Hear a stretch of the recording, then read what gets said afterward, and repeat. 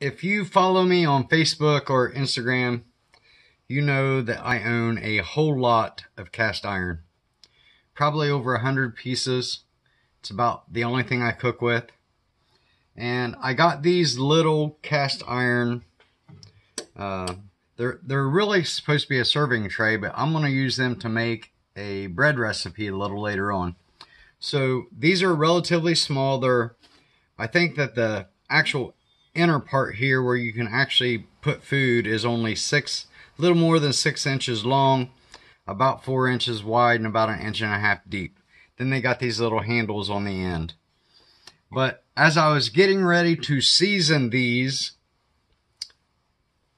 I realized I had not done a video on this. And one of the things that people are always amazed about is like when I fry eggs or pancakes in cast iron, like nothing ever sticks.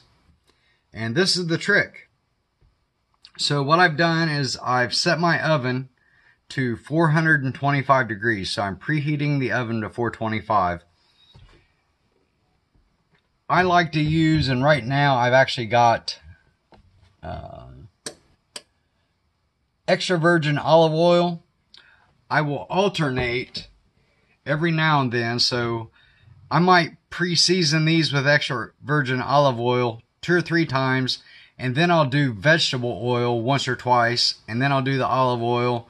Then I might use some other kind of oil, but the procedure is the same, and it's literally critical. Although these have some sort of a seasoning on them, it appears, I can just tell by looking at it, it's not going to be good enough. Maybe good enough for bread, but not good enough for most of the stuff I make. So I poured some in here, and a lot of places are going to tell you don't overdo it. Well, I don't always follow recommended procedures, and most of the stuff I do. And over the years of doing this ain't something I just started, but over the years of doing this, I really want to learn on my own. I want to find out on my own, like, why shouldn't I use too much oil? And let me tell you why. There isn't no reason why. Use as much oil as you want to use. It's not made a bit of difference in the cast iron I have. And I've had to season all of it numerous times because I've been using it for 7 years now. I went strictly to cast iron 7 years ago. Haven't looked back. So once the oil's in there, I basically take paper towel. I dab it in oil. It's going to soak up most of it, but there's going to be some left. And I basically just wipe it around. Make sure it covers everything, every little nook and cranny. Make sure it covers every part on the outside also.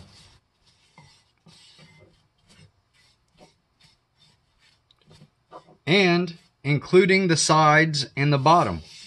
You're not just seasoning the part that the food touches, you're seasoning all of it.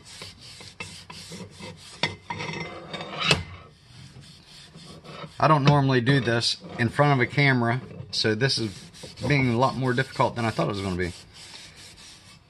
But you're going to season literally every part of this cast iron. Handles, everything. Bottom, all of it. Even like the little inner part of this hole. You want to get it in there too. Both sides, even where your fingers are touching. If you don't want a little bit of oil on your fingers, you probably shouldn't own cast iron. Okay, so here's what we look like now. You can see it's shiny. It's got oil on it. Every surface. Just do all the other ones too. Same way.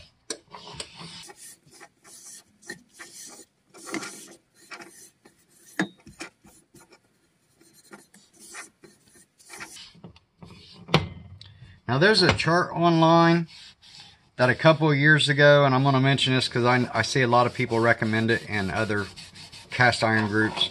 There's a chart online that tells you like what temperature your oven should be if you use vegetable oil, what temperature your oven should be if you use olive oil, what temperature your oven should be if you use, you get the idea.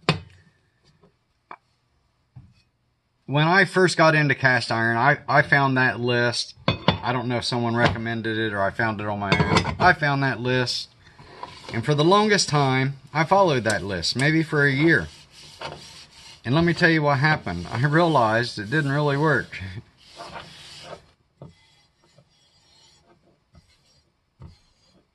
You would get large portions of your cast iron that wasn't really seasoned, even though you were using the correct temperature and the correct amount of time and all that stuff. And I suspect that it's not the person that put the list together's fault. What I really suspect is that there's just so many different, there's literally so many different brands of these oils, and they're all just slightly different. I missed the spot. I saw it, so I fixed it. So that's what I think it is. I think that the evaporative temperature of all these different brands of oil are not consistent brand to brand. So what I started doing is I just started experimenting kind of on my own. I used to use 400 degrees, and I kind of found that that worked for some of the oils, but not all the oils. I wanted to set it like I don't have to remember all these different temperatures. I'm going to use one temperature, and it's going to work every single time. So what I come up with is 425 degrees for 75 minutes. That's the other thing too. Most places will tell you 45 minutes or 60 minutes. I think that chart would give you like a time range for, you know, the oil you were using.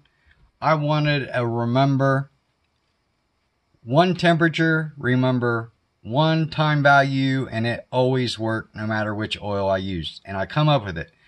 425 degrees, 75 minutes. I've been using that for 3 or 4 years now. Never once had an issue.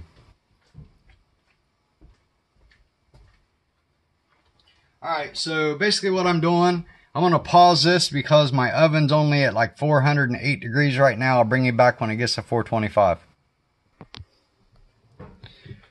Alright, so now we are at bake 425 degrees. You can see we're at temperature now. So what I'm going to do now is I'm going to set a kitchen timer, 75 minutes. We're at 75 minutes. It's already counting down. The few seconds it takes me to set this camera back up and put that in there isn't really going to affect it that much. Of course, I got to readjust the camera. Alright, so now what you're going to do, you're going to put this in your oven. It don't matter which rack. I've actually got some other pieces in there. Upside down. So make sure that's the top. You put it in there upside down.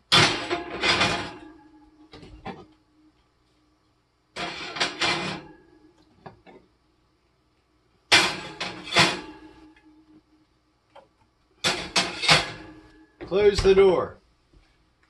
Now here's probably the most important thing.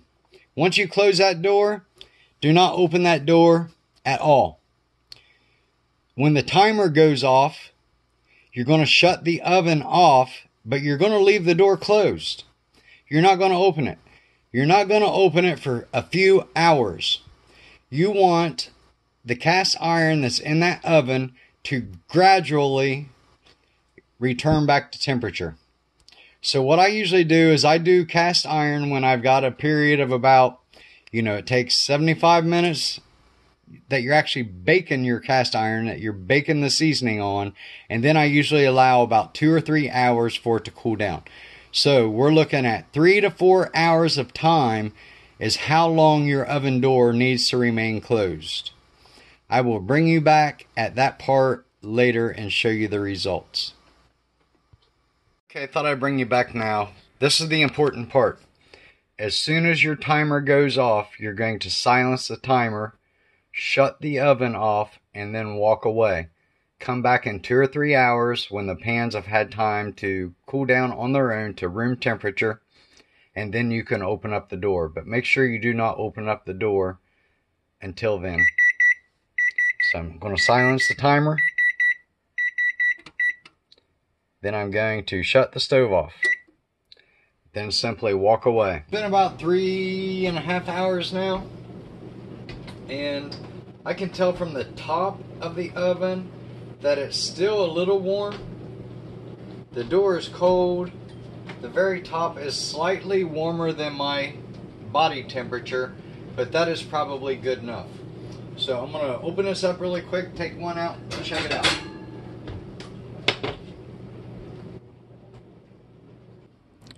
You will see a place that looks shinier than the rest of it. Now it looks like it's wet, but it's not. And there might be some other places that look that way, but it's not wet. So once you pull it out, that's what you're going to look for. If there's any place that's wet, you didn't leave it in there long enough. Because what happens is, now there's actually still some oil on the stove. I never cleaned it off, and there I got some of that on here. But what happens is, as the oil evaporates, it kind of hardens, and it creates a protective coating. And that's actually what we need to do. For every kind of oil that we use, it just needs to evaporate off the pan and turn into a hard coating, and that's exactly what it's done. But that's what we're after. So now that this is done, I usually prefer to do these 2 or 3 times, and then that causes the coating to actually build up thicker. But I've got some bread I want to make, and these will be fine for baking that bread. So anyways, I hope you enjoyed this. I hope you found this content useful. The secret ingredient is 425 degrees, 75 minutes, alternate oils. If you use virgin olive oil today, use vegetable oil the next time. The time after that, maybe canola oil, or you can just alternate between 2 or 3. But 425 degrees, 75 minutes, that gets it for every brand of oil that I've used. Thanks for watching. God bless you. God bless your families. God bless your homestead.